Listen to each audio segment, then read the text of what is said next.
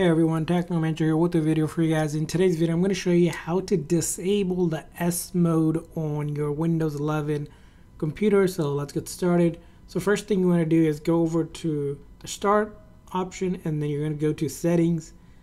Now from your settings here, we're going to go to System, and then scroll down here under Activation. So click on Activation, and then here you can see the S mode right now. So we're going to click on that drop down. And it says for this to exit out, we need to open up the store. So we're going to open up the store using this link. It's going to take you to what's known as switch out of S mode.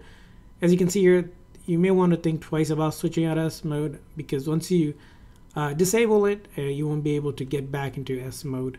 So in order to do that, you just click on Get here, and then it will start working on it. So as you can see here, we have it right now.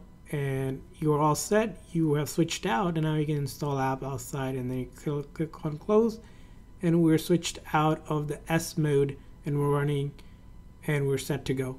So that's how you do it.